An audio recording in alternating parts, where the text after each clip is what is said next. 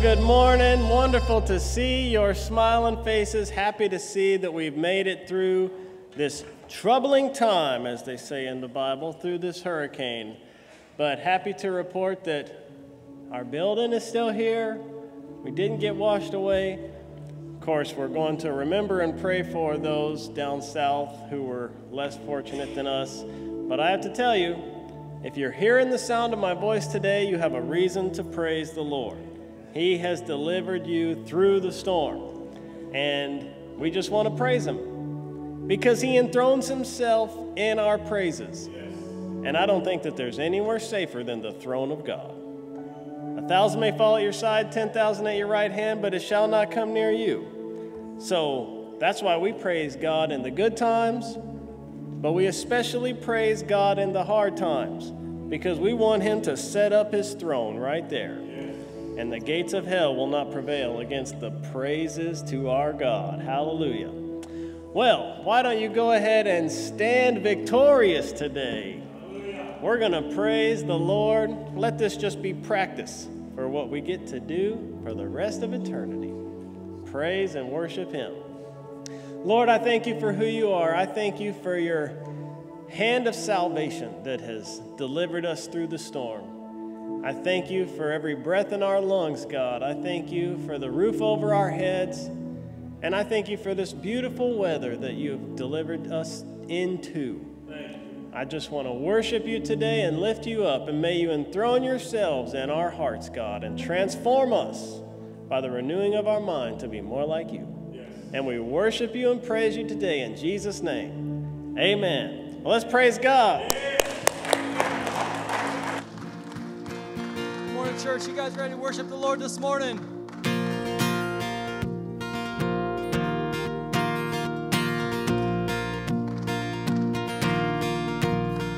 And these are the days of Elijah, declaring the word of the Lord.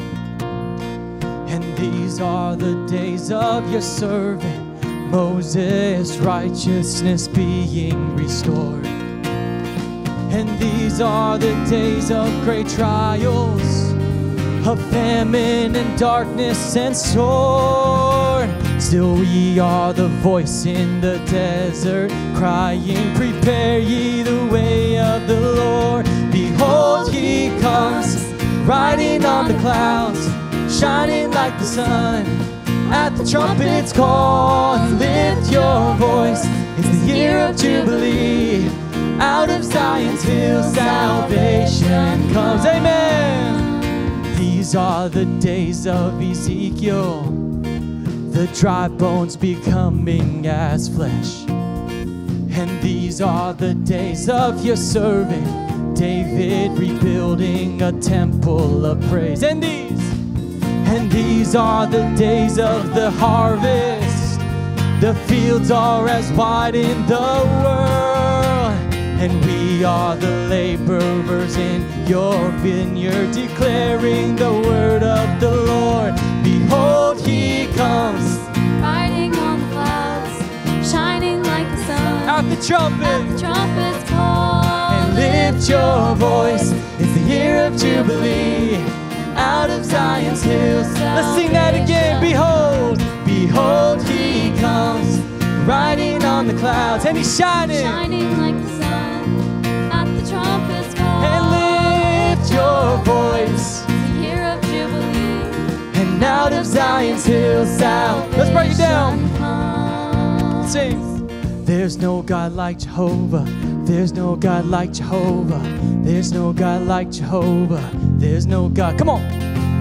There's no God like Jehovah. There's no God like Jehovah. There's no God like Jehovah. There's no God like Jehovah. There's no God like Jehovah. There's no God like Jehovah.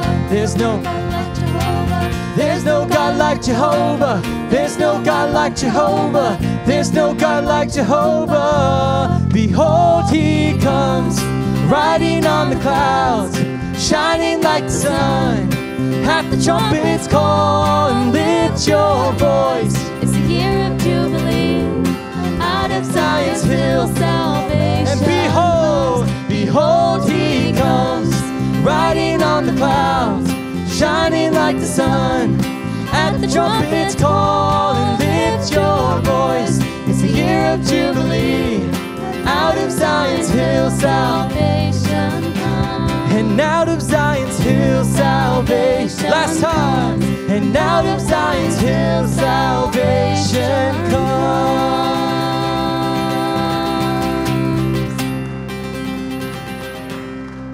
'Cause behold, he comes, riding on the clouds, shining like the sun.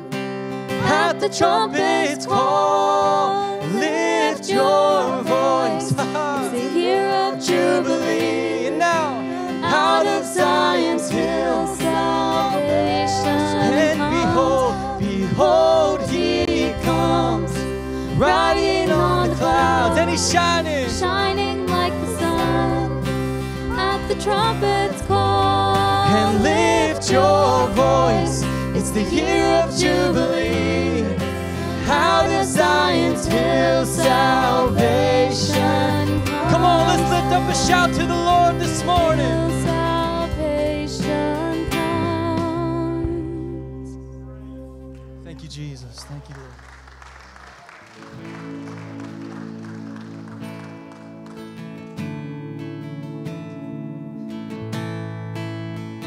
Are you hurting and broken within? Overwhelmed by the weight of your sin? Jesus is calling. Have you come to the end of yourself? Do you thirst for a drink from the well? And Jesus is calling. Oh, come to the altar. The Father's arms are open wide. Forgiveness was bought with the precious blood of Jesus Christ. Yes, it was bought. Leave behind your regrets and mistakes. Come today, there's no reason to wait, and Jesus is calling. Bring your sorrows and trade them for joy. From the ashes a new life is born. Jesus is calling. Come to the altar. The Father's arms are open wide. Forgiveness was bought with the precious blood. Sing, oh, come to the altar. The Father's arms Are open wide. Forgiveness was bought with the precious blood of Jesus Christ. Yes, it was bought. And oh, what a Savior.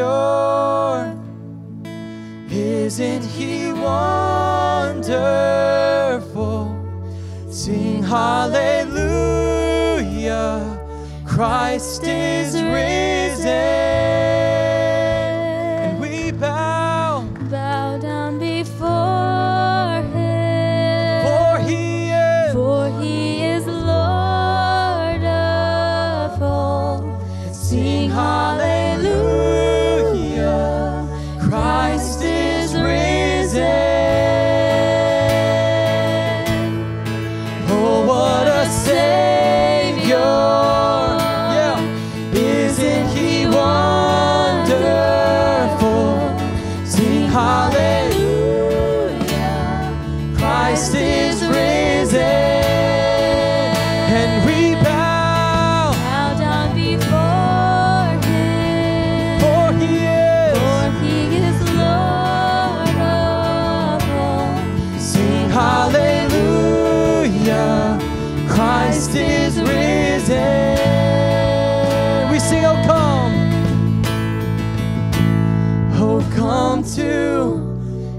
the altar.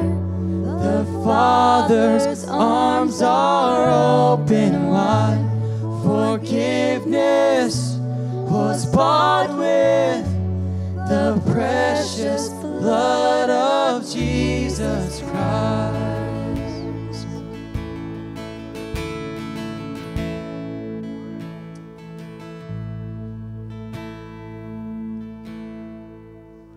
I love you, Lord.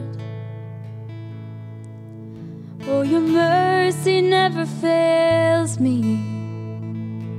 All my days I've been held in your hands. From the moment that I wake up until I lay my head, I will sing of the goodness of God. And all my life you have been faithful. And all my life you have been so, so good. With every breath that I am able, I will sing of the goodness of God. I love your voice. You have led me through the fire in darkest night. You are close like no other. I've known you as a father. I've known you as a friend. And I have lived in the goodness of God. And all my life you have been faithful. And all my life you have been so, so good. With every breath that I am able, I will sing of the goodness of God. This is running after, it's running after me. Your goodness is running after, it's running after me. With my life laid down, I surrender now. I give you everything. Your goodness is running after, it's running after me. Your goodness is running after, it's running after me. Your goodness is running after, it's running after me. With my life laid down, I surrender now. I give you everything. Your goodness is running after, it's running after me. And all my life you have been faithful. And all my life you have been so, so good. With every breath that I am able, I will sing of the goodness of God. And all my life you have been faithful. And all my life you have been so, so good. With every breath that I am able, I will sing of the goodness of God. The Lord. All my life you have been faithful. And all my life you have been so, so good. With every breath that I am able, I will sing of the goodness Lift your hands toward heaven. Sing it again to the Lord. All my life you have been faithful. All my life you have been so, so good. With every breath that I am able, I will sing of the goodness of God. I will sing of the goodness of God. Well, lift your hands toward heaven. Of the goodness Yes, of Lord. God. Lift your hands toward heaven. If God has been good to you, if He's been faithful to you, and give Him praise right now. Lord, we bless you, we bless you, we bless you. We glorify your holy name.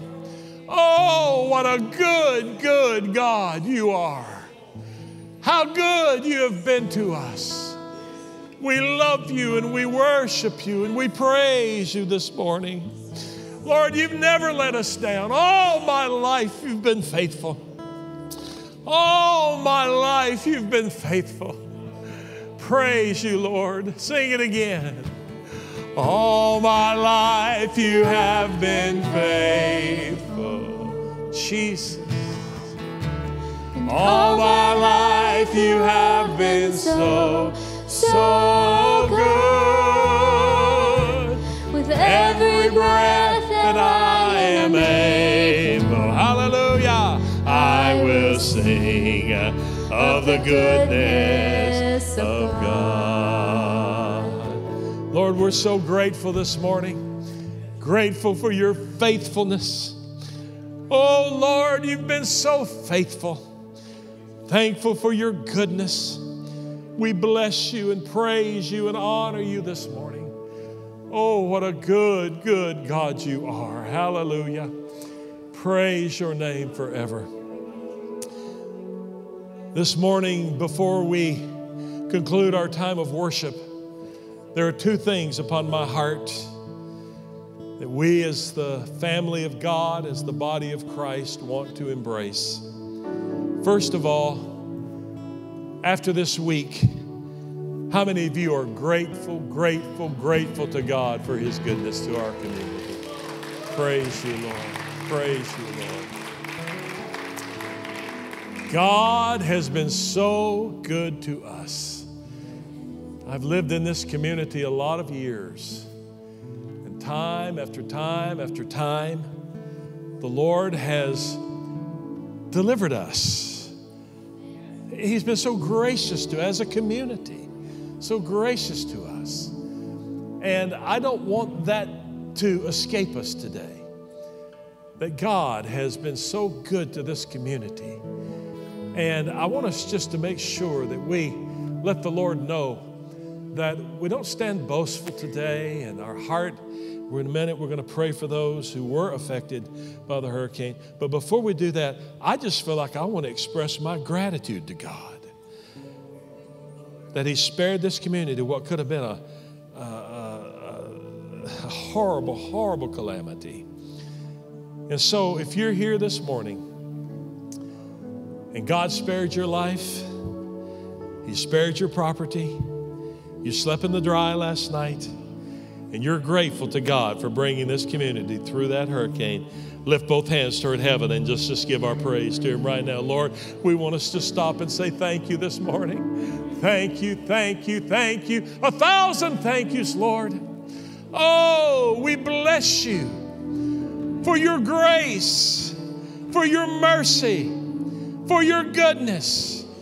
We love you and we praise you and we glorify you today. Thank you, Lord. You've been so faithful. Thank you for your goodness to this community. Thank you, Lord, that we're not in the hospital this morning. Hallelujah. Thank you that we slept in the dry last night. Hallelujah. We give you praise and glory and honor today. Thank you for your goodness. Thank you for your goodness. Hallelujah, hallelujah, hallelujah. Praise you, Lord. Praise you, Lord. Now I think we ought to lift up a shout to the Lord. Clap your hands and give a shout of praise to God in this house. Hallelujah. Hallelujah. Praise you, Lord. Praise you, Lord. And on the heels of our rejoicing and our gratitude to God for His goodness to us, our hearts go out today to those who were less fortunate than we were in this community. As you know, that hurricane devastated parts of our state.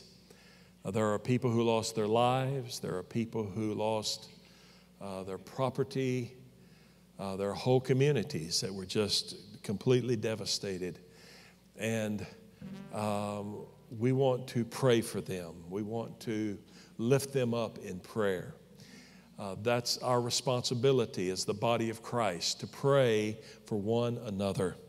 And I'm going to ask Pastor George to come and join me on the platform. Pastor, if you'll be so kind. Pastor, you've been through a few calamities in your day. You know what it is to walk through tumultuous waters. And I want you to lead this congregation in prayer for all of the people who have been affected, for those who are hurting. They're still digging themselves out. There are people who are going to be hurting for a long time. Amen. And so let's agree together right now and Amen. Let's pray together. Hallelujah. Praise you, Lord. Praise you, Lord. Hallelujah. Let's give Him one more praise before we Jesus, Jesus, Jesus. Oh, yes, Lord. Jesus. Bless Jesus, your name. Jesus. Hallelujah. We come into your presence, oh Lord. And Lord, we thank you for what you've done for each and every one of us. Yes, Lord. Lord, our hearts go out to those that have lost loved ones. Oh, God. Lord, those that have lost property. Lord, those that have lost hope. I pray in the name of Jesus you would surround them with your love. Yes, Lord. Oh, God, let them feel your presence in the name of Jesus. Come down in a mighty way, oh God. Lord, come down into that room, into that place where they may be living that's strange for them. Yes, oh God, I pray that you would lift them up. Wrap your arms of love around them, oh God, that they know your presence. Oh, let God. people turn to you like never before, oh yes. God. Because in you there is hope, there is life, there is help, there is peace. And we give you the praise. Lord, help this state to recover and give you the praise yes, and the glory. Lord. Yes, Let Lord. your name be praised. Yes, Let your Lord. name be lifted up, yes, oh Lord. God, I pray. Thank you, Jesus. Thank you, Lord. Thank you for this opportunity to pray for one another. Yes. Pray one for another that you may be healed. Hallelujah. Yes, Lord. In the name of Jesus, you've healed us. Now we're praying for others. We lift them up to you in Jesus' name. Amen. Amen. Amen. Amen. Hallelujah. Hallelujah. Let's praise him again. Thank you, Jesus. Praise you, George. God bless you, Pastor. There you go, buddy. Praise the Lord. Before you're seated, turn to somebody and say, have no fear. You can count on God. Turn and say that to somebody. Have no fear. You can count on God. Praise the Lord. Praise the Lord. Amen. Amen. Amen. Praise his name forever. Well, sweetheart, I'm glad we have a church to be in today. Amen. Praise the Lord. Power. Power. Huh? Hey, how many of you just want to take a minute and thank God for electricity? Can we do that? Praise the Lord. Listen, all you have to do is go without it for about 24 hours, and you'll be thanking God for electricity, cold water, stuff like that. I'll tell you. Hot water. Hot water. Hot water, cold, just water, Everyone would you know. say hot water. Well, praise the Lord forever. He brought us through another one, honey. Thank God. And we're delighted you're here today. Hey, thank you. on the Sunday after the hurricane for being in church. We appreciate it. We're so glad to have you today. We do have some guests. We have the honor of meeting in the lobby. If you would fill out that guest card right in front of you and bring that to our guest desk, then we can have a gift for you. And we have some folks, I say, that have come home. Mike and Joyce Kepto, they're joined us today because they didn't realize that we weren't having the celebration today, but that's okay. They just have to come back. So we're so happy they moved across the bridge. So the bridge was open this morning. They were able to join us. So we welcome you. And do we have an announcement about the next homecoming? It's changed. Of course, as you know, before we do that, let's let the kids go. I see them got a lot chomping of at the children's bit. today. We have Come children's on. church during this service, and they're in there now having children's church. But Well, if they're there are any going. children in the auditorium Look would at all like to those join the kids in kiddos. children's Yay. church, Woo. they can go. Give them a hand as they go. Way to go, kids. We love you. God bless you. Awesome. As you know, sweetheart, today was to be the day that we were going to celebrate our 90th birthday as a church. How old were you 90 years ago, sweetheart? You're really impressive. Same age I was. Not as old as you. We were a know-year-old, okay? But we were going to celebrate that today. Of course, the hurricane struck.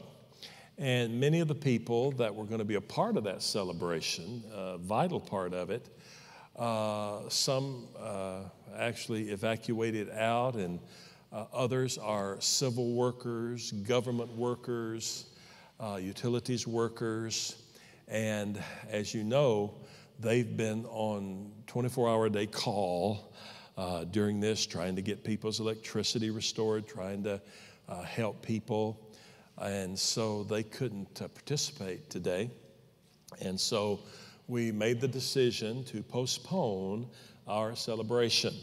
And we are going to have our 90th birthday celebration on November the 6th.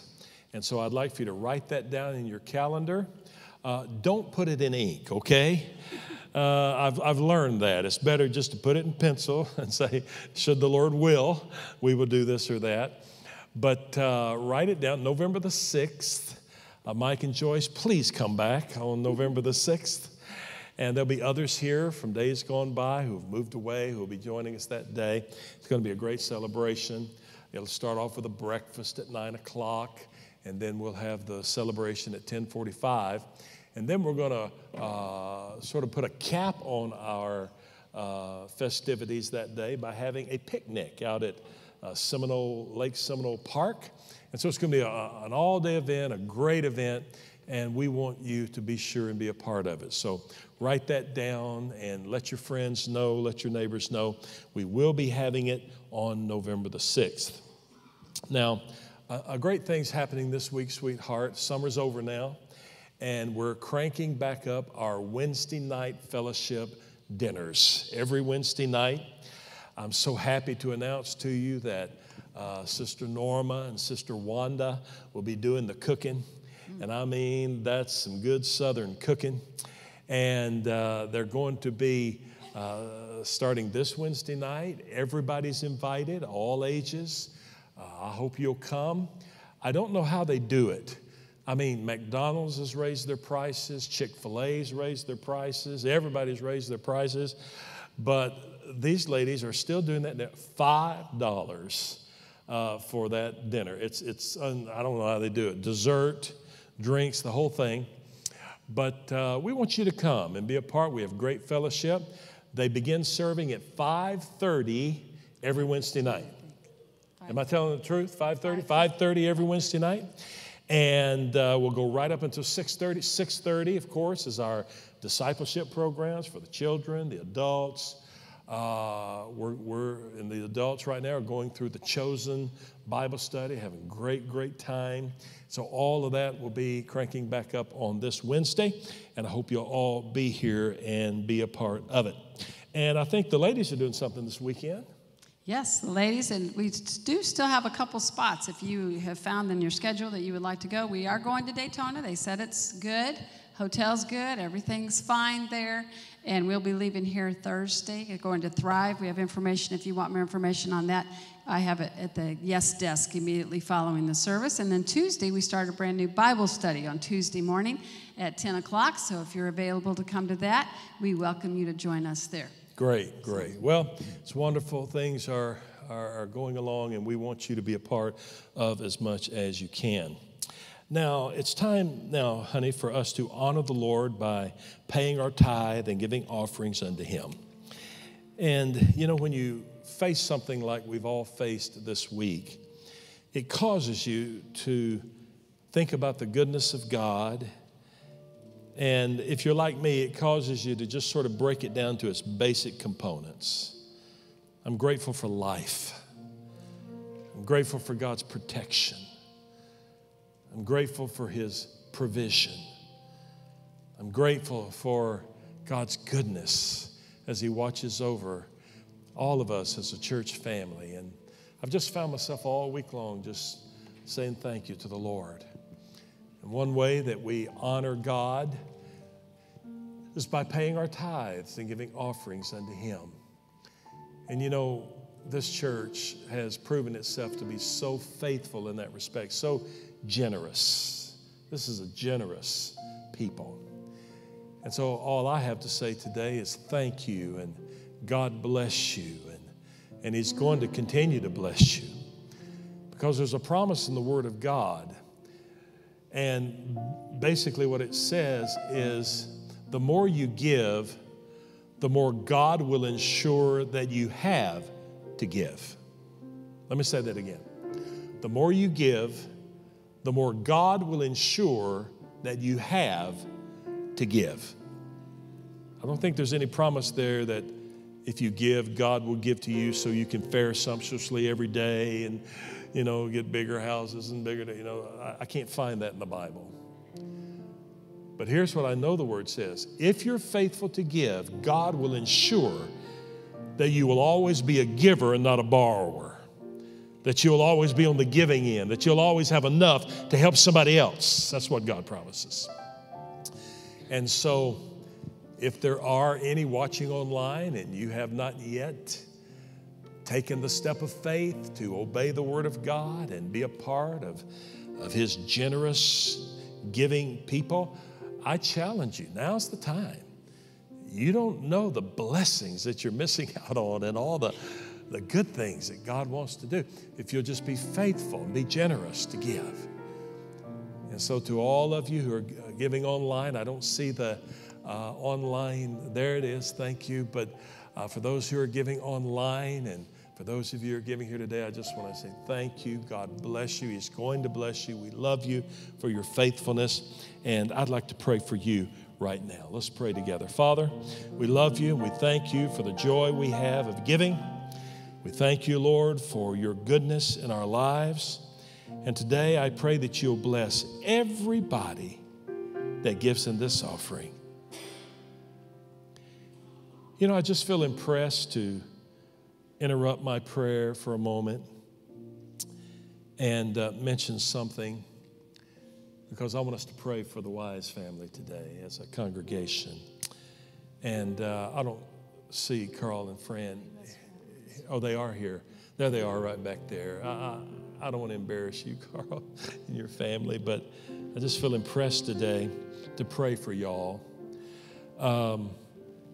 When the electricity, Carl and Fran were without electricity for several days, and when the electricity finally came back on in their house, they weren't home, and it sparked a fire, and their house burned. Was it on Friday? Their house burned. And we haven't heard the final report yet, but it looks like it's going to be a total loss. And I know they're hurting today, and just as a church family, Carl, we want to pray for you and your family.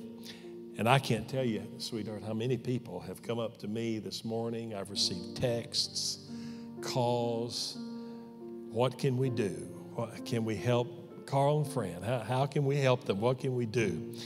Well, there are some things that you can do. And what we've done is my son John's made a little list of ways that if you're interested in helping the Wise family during this time, that you might can help them. And so I just would like to invite you either to call the church or see John today or anytime, and he'll let you know how you can be a help to the Wise family. But as we conclude our prayer today, I just feel impressed to pray for them. Would you pray with me? Father, first of all, we thank you that Carl and Fran and their daughters and even their little dog, no one was injured in that fire. We bless you for that. We thank you that they're alive today to be able to worship with us here in your house. We give you praise for that. But Lord, this has been devastating to them, and they're hurting today. And so as a church family, we just pray that you'll wrap your loving arms around Carl and Fran and their family. Let them feel the warmth of your embrace.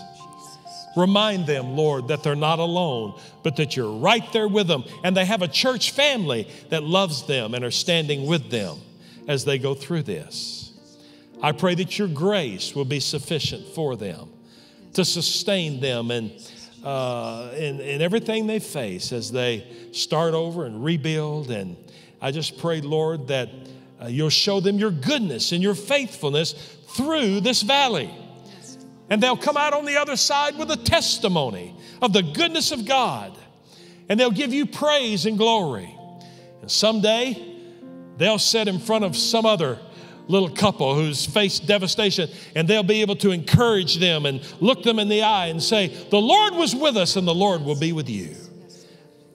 And we thank you and praise you now for what you're going to do. Restore this family for your glory. Now, Lord, bless everybody that gives in this offering, we pray, in Jesus' name. And everybody said, amen. God bless you as you give this morning.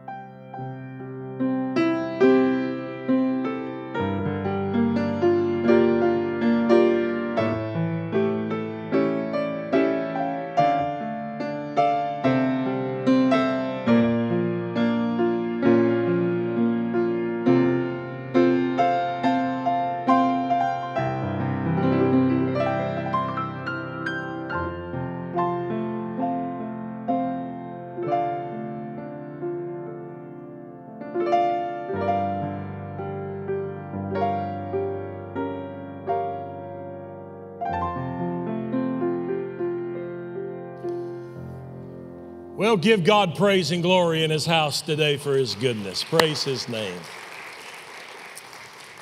Would you take your Bibles, everybody? Turn with me to the book of Leviticus. Today, we're going to bring to you a message that I've entitled The Feast of Atonement.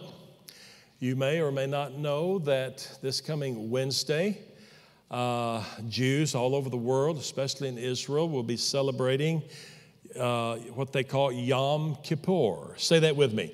Yom Kippur. It's one of the feasts of Israel. It's the most significant feast of the 7 feasts of Israel, the most holy of all the convocations that God set apart for the people of Israel to celebrate, because it is the Day of Atonement. And today we're going to talk about what that is. If you're a Bible student here, you understand the significance of the Day of Atonement, what it represents. You understand that it is not only a wonderful, great thing historically as we remember the goodness of God and remember his how wonderful he is and how forgiving he is and how loving he is, but it also has a prophetic application that we're going to look at today. And this is true of all the feasts. The feasts of God are a grid, both historically and prophetically.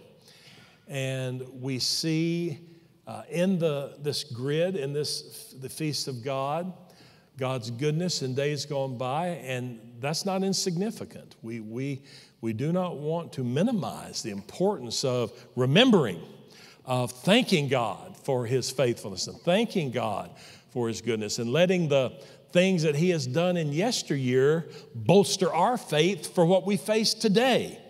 And that's one of the things that the feast does.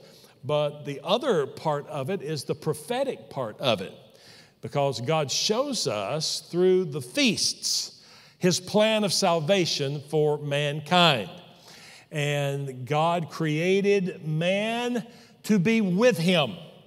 God created man to have relationship with him. That's why man was created. And you read it in the scripture. God built a place called the Garden of Eden where he could fellowship with man, could walk with man, could have a relationship with his creation. And that's why we were created. But because of the disobedience of God's creation, sin came into the picture, and man was no longer able to have that kind of intimate, personal, face-to-face relationship that God desired when he created man. And so man was put out of that place that God created, out of Eden. And of course, the judgment of sin was upon mankind, and that visits generation to generation until it comes right down to our generation and all of us. That's why the Bible says all, say all. All have sinned and come short of the glory of God because of that sin nature through the DNA of man that has been visited all the way from Adam. But God, in his infinite mercy and his everlasting love, had a plan. A plan to restore us back to that place that he created man for. And that is to have a relationship with him and live with him and walk with him face to face for all of eternity. So really, it's a great big circle. We're going back to Eden. We're going back to that place where God desired when he created man to live with him forever and forever. Can you say praise the Lord?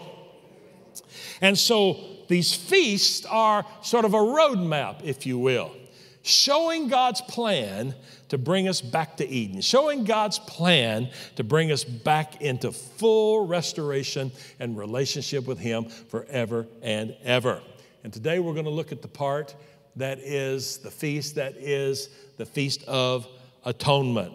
Leviticus chapter 23, beginning at verse 26. And would you stand with me all over the building today? As by standing, we honor the word of God. And the Lord spoke to Moses, saying, now on the 10th day of this 7th month, it is a day of atonement. It shall be for you a time of holy convocation. And you shall afflict yourselves and present a food offering to the Lord. And you shall do no work on that very day. And it is a day of atonement, to make atonement for you before the Lord your God. Heavenly Father, we love you and we thank you for your word. And I pray this morning that you'll let this word of God come alive in this house. I pray, Lord, that you'll open up our hearts. Let us hear you clearly today. And I pray that you will not only encourage your saints, but challenge sinners. And I pray, Lord, that you will help us to walk in lockstep with your Holy Spirit in what you're doing in these days as you work to restore us back to that place where we can live with you forever and ever. And we thank you and praise you for it in Jesus' name. And everybody said, amen. You may be seated, and the Lord bless you. Here the Lord says, I want you to put aside a day. It's the 10th day of Tishri, which in the Jewish calendar, the month of Tishri, take the 10th day. And the Hebrew calendar, of course, is not our calendar. And so Yom Kippur, the Day of Atonement, usually falls sometime in the latter part of September, early part of October. This Wednesday will be the Day of Atonement, be Yom Kippur. And Jews from all over the world will celebrate the Day of Atonement. They'll remember what the Lord said in Levitical law about atoning for the sins of the people. And I want us to talk just briefly before we get into the prophetic side of it about the historical part, because if you're a Bible student, you've read this before, you've studied this before, but there may be some here and you don't really understand the significance of the Day of Atonement, what it means to Christians today, what it means to the nation of Israel. And so the Lord said, what I want you to do is I want you to set that day. Say that day. Not another day. Not the month of Tishri and find one that's good for the family and do it on that day. No. He says, I want you to, that day, you make everything work around that day. And I want you to have a day of atonement. And he gave them specific instructions, detailed instructions about what is to happen on that day of atonement. And so that they would know that he was serious, he said to them in the book of Leviticus, if you do it any other way, or if you veer from the way I'm telling you to observe the Day of Atonement, I will strike you dead where you stand. That's what God said. How many say that's pretty serious? Now, the reason why God was so specific and so detailed and so serious about the Day of Atonement being done the right way, the way he says, is because he wanted the world to know that there are not many ways to get to heaven. There's only one way to get to heaven. And we're living in a day, and you've probably heard people say this. Maybe you've got friends who have said this to you. And they'll say, oh, there are many ways to get to heaven. And, the Hindus have their way, and the Buddhists have their way, and the Covens have their way, and, all these, they have their way, and there are many roads to heaven, many ways to get to heaven. And I'm here to declare to you, upon the authority of the Word of God, that there are not many roads to heaven. There are not many ways to heaven. There is only one way. Say that with me. One way to get to heaven. And that is through the blood of Jesus Christ our Lord. That's the only way that you can get to heaven. And so Jesus said it himself in John chapter 14. He said this, I am the way. He didn't say, I'm one of the ways. he didn't say, I'm one of your choices. He said, I am the way, the truth, and the life. No man, say no man. No man can come into the Father except through me. That's what Jesus said. So there's only one way. To emphasize that, and you know that God shows us in the natural His character and who He is and the way He operates. In the Old Testament, He shows us in the natural how He operates in the spiritual in the day of grace that you and I live in right now. That's how we get to know God's nature. We read about, for instance, you know how He feels about sin because of what He did in Noah's day when He flooded the whole earth, right? I mean, you get a clear picture how God feels about sin. Or on the twin cities of Sodom and Gomorrah, when He brought fire down out of heaven and destroyed them because of their wickedness. You get a sort of a clear picture how God feels about sin. Well, He still feels the same way. But in the Old Testament, He shows us in the natural who He is, His character, and the way He operates in the spiritual during the day of grace. And so here we have this Day of Atonement, and the Lord says to Moses, tell Aaron to do it exactly like this. And if he doesn't do it exactly like this, I'll kill him where he stands. And by the way, you read in Leviticus that 2 of Aaron's sons decided to do it a different way, decided to do it their own way, and God did strike them dead.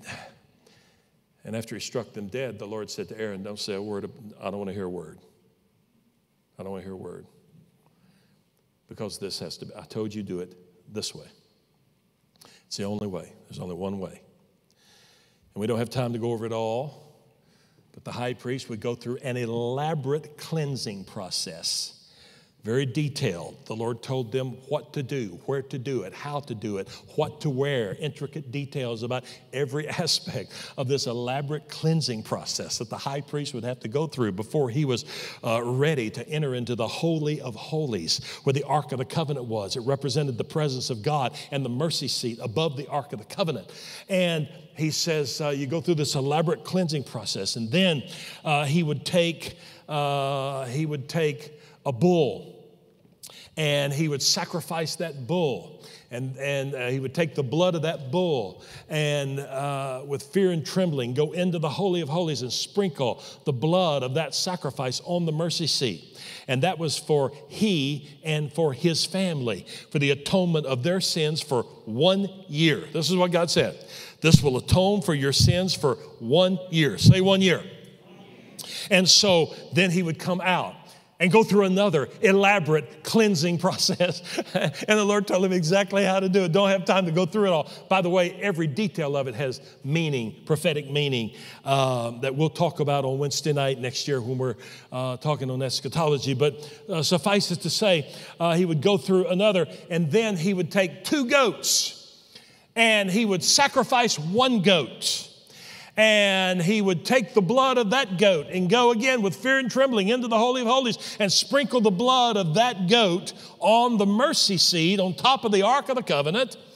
And then he would come out from the Ark, from the Holy of Holies, and he would go through another cleansing process. And then he would take the other goat, and he would put his hands on top of that goat, and he would, as it were, transfer the sins of the people for the past year upon that goat. And that, by the way, is where we get the term scapegoat. Have you ever heard that term, scapegoat? Somebody standing before the judge, and they say, I'm innocent, I'm innocent. They frame me. I've become a scapegoat. You hear that term. This is where it comes from. And so he lays his hands on that goat and passes all the sins for the people for the previous year upon that goat.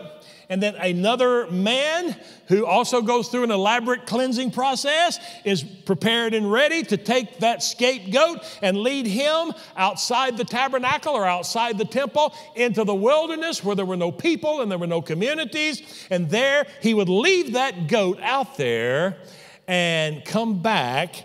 And that is how they celebrated every year on the Day of Atonement. And the Lord said, do it just like this. Follow every instruction. It's very important. There's only one way to do this. There are not many ways. Can't cut any corners. You got to do exactly like this every time. And for thousands of years, they did that. First in the tabernacle, then in the temple, until the destruction of Israel that was prophesied in the Old Testament would take place. And they haven't been able to do that from that day unto this. However, we'll talk about that later. But there were 2 goats. Say 2 goats. 1 goat was sacrificed. 1 goat was the scapegoat. It was taken out into the wilderness, and the sins were gone out there. Nobody could see them. Nobody could bring them up. It was just gone forever out there. There were no people out there. And what that points to is the full atonement package, which is 2 parts. First of all, the propitiation.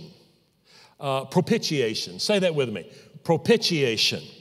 The Bible says that Jesus is the propitiation for our sins. That's an act of appeasing the wrath of God. God had declared the soul that sins shall surely die. And the propitiation means that we've appeased the wrath of God for our sins for 1 year.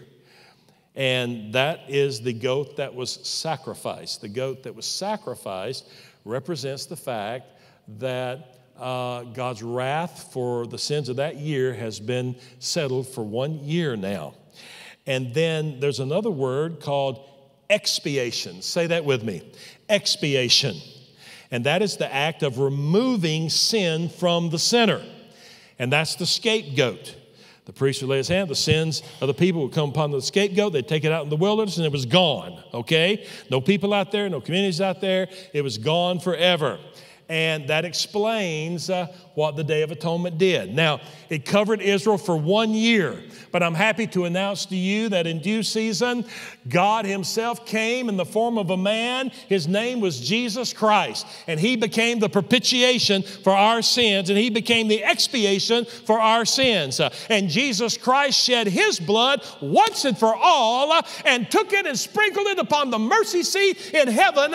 And once and for all, we don't have to do this every year. It's not covering our sins just for 1 year. It's not doing away with our sins for 1 year. It's forever and ever and ever. When Jesus shed his blood, our sins were covered forever. Can you say amen?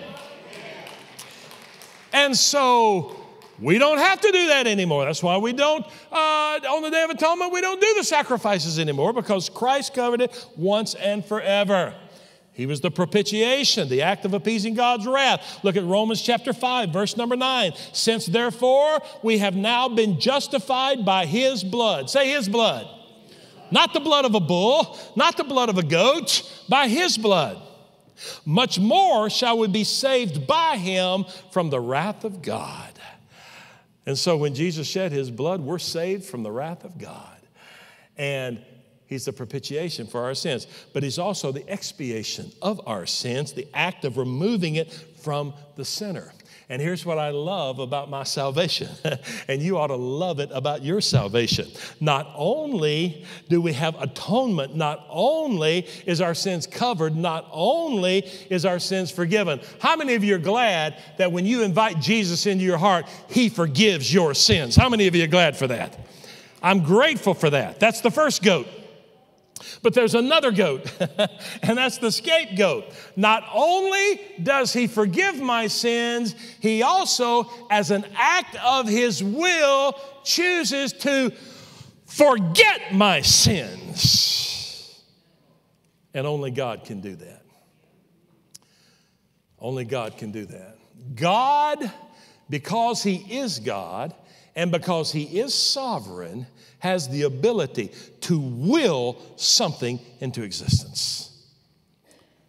The Bible says when there was nothing, a great void, a vacuum of anything, no atoms, no electrons, no protons, no neutrons, no nothing, no specks. When there was nothing, the Bible says that God willed the worlds into existence. By his will, he spoke them into existence. And because he willed it to happen, everything that we see happened because God willed it into existence. And the Bible says that God has willed to forget your sins. Oh, that ought to make somebody happy here today. He willed to forget your sins. You can't do that. You can't just as an act of your will just forget something. You still remember it. You can't. You wished you didn't. You could, but you can't. Things that happen, you still remember it. Now, I said that in the first service, and Randy up in the booth up there, running our television thing up there, he come to me and said, Pastor, you misspoke in the first service. I said, I did. I said, what did I say? He says that men can't forget. He said, let me tell you something. The older I get, the more I forget. He said, sometimes I can't even remember my own name. I said, okay, you're right. Okay. Yeah, we can forget things, but not just as an act of your will. You know what I'm saying? You can't just forget, but you're not God, and you're not sovereign. But God, who is sovereign, has the ability, if he chooses to remember your sins no more. Hebrews chapter 8, verse number 12. For I will be merciful toward their iniquities. I will. Say, I will. I will remember their sins no more. Now that's why it's foolish of us to allow the devil to bring our sins back up and throw them in our face and condemn us because of things we've done in days gone by and things we've participated in days gone by. And the Lord will maybe call you to do something for him. And the devil will come along and say, you can't do that. Don't you know the bad things you've done? Don't you know the people you've hurt? Don't you know the horrible things you've done? How dare you think you can do something for God? Don't you know how bad you've been? And if we're not careful, we'll listen to him. and we'll back up from what God has called us to do. But I'm here to tell you, my friend, that's a lie from the pit of hell. How many of you know the devil is not only a liar, he's the father of all lies? And that's a lie from the pits of hell. Jesus said, I did not come to condemn the world, but that the world through me might have life. And so here the Bible says, God has willed it. He said, I will to remember your sins no more. And so if you've come to Jesus and you've invited Christ into your life and you've had the blood of Christ applied to your life, don't go back to God talking about the sins of yesteryear, because he might look at you and say, what in the world are you talking about? You did what? You said what? I mean, why would you, he's forgotten it. Why would you want to remind him of it? He remembers them against you no more. So we do not walk in condemnation from yesteryear. We walk in freedom. Why? Because there were two goats. The first goat, the propitiation for our sins. That means our sins are forgiven. The second goat, the expiation of our sins, the scapegoat. That means our sins are taken away from us and he remembers them against us no more. Now would be a good place for us to clap our hands and give God praise for his goodness in our lives. And so Hebrews chapter 7, verse 27. He has no need, like those high priests, to offer sacrifices daily, first for his own sins and then for the sins of the people, since he did this once and for all. Say that with me. Once and for all, when he offered up himself. Hallelujah. And that's what the Day of Atonement. That's why we celebrate the Day of Atonement. We remember. It's historical. I mean, it has great meaning. It has great impact. We can rejoice. He is the propitiation of our sin. He is the expiation of our sin. Hallelujah. And we rejoice in that respect. But there's also a prophetic application. Because every time the Jews would celebrate the Day of Atonement, every time the priest would go through the elaborate cleansing processes, and every time they would offer those sacrifices and sprinkle that blood upon the mercy seat, every time they did that, it was a foreshadowing. Say that with me. Foreshadowing. It was pointing to the future, towards something. And we know now that, of course, it was pointing to the fact that Jesus Christ would finally be the one sacrifice once and for all, and we praise the Lord for that. But when you look at the seven feasts, you know that they are a prophetic grid, a historical grid, yes, but also a prophetic grid that we can see the handiwork of God and the plan of God for our restoration unto Him. The first feast, Passover, the death of Christ, happened at Passover. The Feast of Unleavened Bread, prophetic toward the burial of Christ. The Feast of First Fruits, prophetic toward the resurrection of Christ.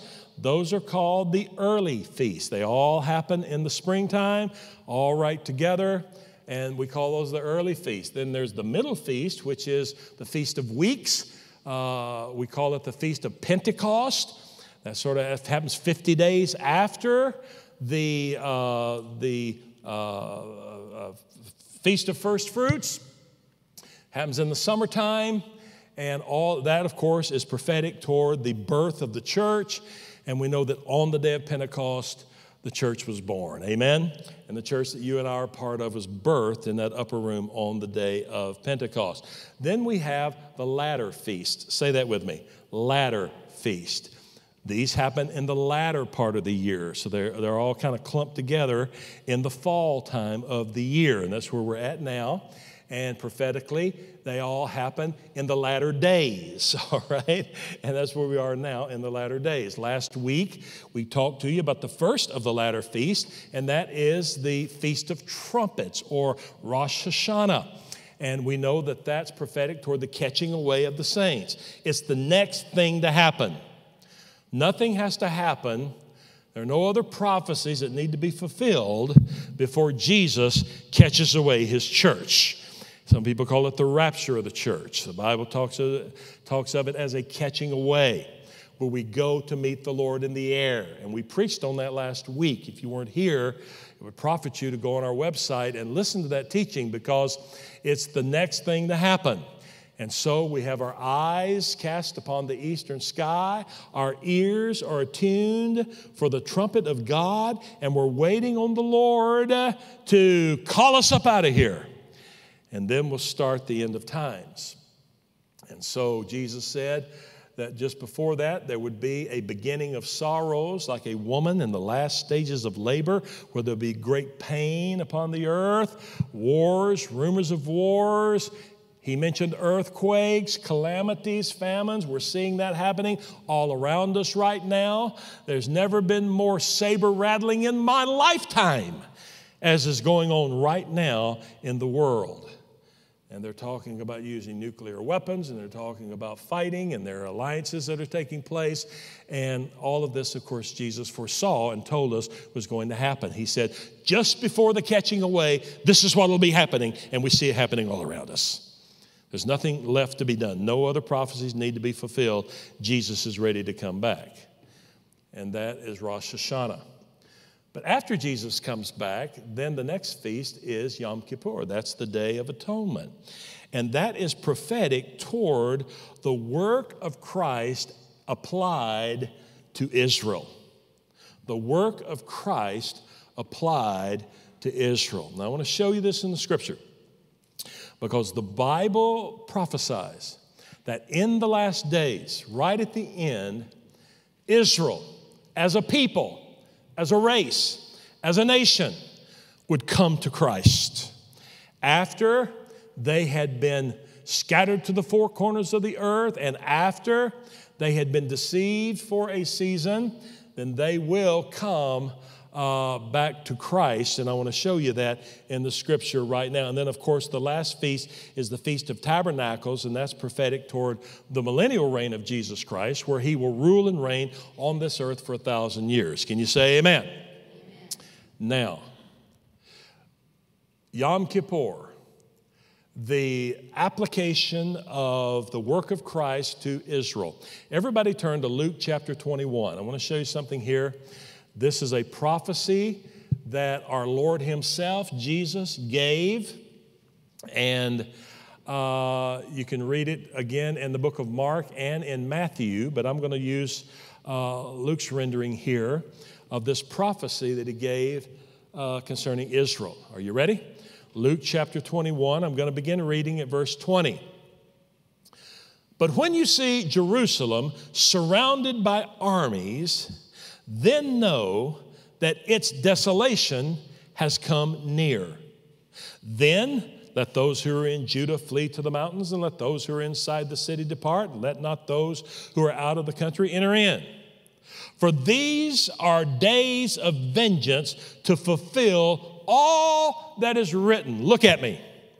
Jesus is saying, when you see this happening, you're going to see the destruction of Israel, and all that the prophets had prophesied before in Ezekiel and in Isaiah and in Daniel, they said was going to happen. This is it. This is what they said is happening. You'll know that it's happening when you see armies surrounding Israel, all right? And then he goes on to say this in verse 24. They will fall by the edge of the sword, talking about Israel now. They will fall by the edge of the sword and be led captive among all nations. Say all nations. All over the world. They will be led captive among all nations, and Jerusalem will be trampled underfoot by the Gentiles. Until, say until. And we're going to stop right there for a minute, okay? So here Jesus says, when you see armies surrounding, he's prophesying, he's standing, he's looking over Jerusalem, he's prophesying the future, and he's saying, he's talking to the people, when you see armies surrounding this city of Jerusalem, you will know that God is getting ready to do away with the nation of Israel, and that they will be led captive into all nations, all over the world, the four corners of the world. That happened in 70 A.D. The Roman general Titus led legions of Roman soldiers from the north.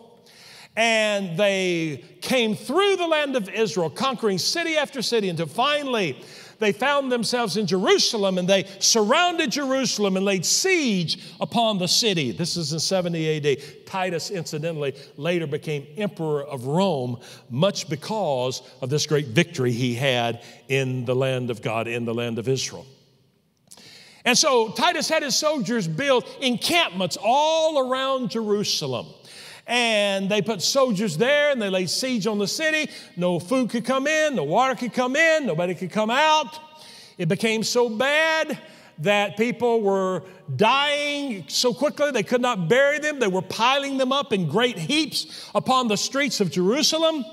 The smell from those dead bodies was so bad that Josephus reports that when the wind was a certain way, the Roman soldiers on the ramparts could not stay there. The smell was so bad, they'd have to abandon the ramparts and leave that part when the wind would come that way.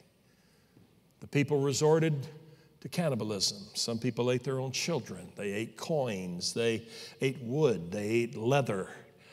And a great siege upon Jerusalem. And finally, the zealots either all died or were willing to surrender, and Titus was so enraged at the rebellion that he ordered the city of Jerusalem to be completely destroyed. He said, I don't want one stone left upon another. You Bible students, does that remind you of anything? What did Jesus prophesy? There would be not one stone left upon another. Titus said, I don't want one stone left upon another. And they went in there and they took the largest edifice in the world, the Temple of Jerusalem. And they took great Roman battering rams and they lit the place on fire and they battered those stones, those huge stones out of their place. And they crushed those stones down to gravel until finally Josephus, standing on Mount Scopus above Jerusalem, looked down and he said, I could not tell whether the temple used to be over here or used to be over here. It was just one big gravel pit, the whole thing. 70 A.D. Jesus said, when you see armies surrounding Jerusalem, you will know that it'll be the destruction of the nation. They'll be led captive all over the world. They were. The city of Jerusalem has been rebuilt, but from 70 A.D., it was not a city of the Jews. The Gentiles were there. The Mamelukes, the Turks, the Muslims, the British, the Crusaders. I mean, it was all a Gentile city. And that's what Jesus said here. He said, Jerusalem will be trampled underfoot by who? The Gentiles. Until the times of the Gentiles are fulfilled. Now that's an important thing Jesus said there. Jesus prophesied this. He said, when you see the army surrounding, that happened in 70 A.D., they'll be led captive, the city will be destroyed, the Gentiles will trample all over it, which they did for 2,000 years until 1948, when by a miracle of God, the children of Israel started coming from all over the world and established a nation again. And today, there is a sovereign nation of Israel where the Jews are there worshiping Jehovah, because Jesus said this will take place until the time of the Gentiles are fulfilled. That happened in 1948. This will be another place to give God praise and glory for his goodness. Praise his name. Turn to Romans chapter 11. Notice at verse 25. Lest you be wise in your own sight, I do not want you to be unaware of this mystery, brothers. A partial hardening. Now I want you to look at that. A partial hardening has come upon Israel. Say partial. That's not total, right? That's partial. And that's where the Jews have been for the last 2,000 years. Not all of them. I thank God for our Messianic Jew brother and sisters. They're a part of our family. They're a part of us. They are who we are. We are who they are. And there are many Messianic Jews all over the world, all over this country, all over this city. And we thank God for that. But as a whole, the people of Israel, as a whole, the nation, Here, the scripture says that there will be a partial hardening. In other words, the Jews still recognize Jehovah as God. They're not atheists. They still fear God, but they do not recognize Jesus Christ as the Messiah. How many of you believe that's a pretty important part? Because he's the only way. There's only one way. And they do not recognize Jesus Christ as the Messiah. So here the Bible says, listen to this now, that there is a partial hardening has come upon Israel until, say until, the fullness of the Gentiles has come. There it is again. Same thing Jesus said. A partial hardening until the fullness of the Gentiles has come. Well, that came in 1948, right? How many of you know there is a nation of Israel today? They've come from the four corners of the world. God's brought them back, but they still lack one thing. They're still in this partial hardening. They don't recognize Jesus as the Messiah. And this is the way all Israel will be saved. Say all Israel. Now, this is the importance of Yom Kippur. This is Israel being restored to the blood of Jesus Christ, as is prophesied. Are you ready? And in this way, all Israel will be saved. As it is written, the deliverer will come from Zion. He will banish ungodliness from Jacob. And this will be my covenant with them when I take away their sins. And so there's going to come a time when all of Israel, they'll finally put the dots together. I mean, they've got it all right, but they just hadn't got the most important thing right. But they'll finally put the dots together and they'll say, oh, I see it now. Of course. When Abraham took Isaac to Mount Moriah to sacrifice him, that was all about Jesus. And every year when the priest would sprinkle the blood upon the mercy seat, that was all about Jesus. And the prophets prophesying, it was all about, of course, I can't believe I didn't see it, but I see it now. I see it now. And they will be restored as a nation back into the body of Christ. Can you say praise the Lord? That's Yom Kippur. That's the prophetic significance of the Feast of Atonement. It's going to happen. The Bible says here, it's going to happen. I want to read you one more scripture. My time's gone. I know it. This has been heavy today. I've given you a lot. Most of you are still with me. Thank you for that. I love you for it. But I want to read one more scripture. Because many of us think that this final restoration, this final thing where the Jews will finally recognize and the blood of Christ will be applied to the nation of Israel will happen in the Great Tribulation period. Because it can't happen before Rosh Hashanah, right? In other words, the feasts have to happen just like in sequence as they have so far. The next thing to happen is the catching away. So Israel cannot be restored until the catching away. Rosh Hashanah comes before Yom Kippur. This is important. First will be the catching away, but then after that, the Bible says there'll be great tribulation on the earth. And we have a little glimpse into that in Revelation chapter 7. I want to read it to you. Revelation chapter 7. John is seeing his vision of the great tribulation period, the great tribulation time on earth, which happens after the catching away. Are you ready? Here's what he saw. Then I, John, saw another angel with the seal of the living God. And he called with a loud voice to the four angels who had been given power to harm earth and sea, saying, do not harm the earth or the sea or the trees until we have sealed the servants of our God on their foreheads. And I heard the number of the sealed, 144,000. Say that with me. 144,000 sealed from every tribe of the sons of Israel. These are all Jews, 100% of them. 144,000 sealed from the tribes of the sons of Israel. 12,000 from every tribe. Verse 9. After this, I looked, and behold, a great multitude. Say great multitude. And no one could number, from every nation, from all tribes and peoples and languages, standing before the throne and before the Lamb, clothed in white robes with palm branches in their hands, and crying out with a loud voice, salvation belongs to our God, who sits upon the throne, and to the Lamb of God. Can you say praise the Lord? In that tribulation period, there's going to be a great harvest. It'll be led by 144,000 Jewish 12,000 from every tribe, Jewish people, who will span this globe and preach Christ crucified. People will have to give their lives in martyrdom if they accept Christ in those days. It's going to be horrible. But the prophecy that Jesus gave will be fulfilled. The times of the Gentiles are over.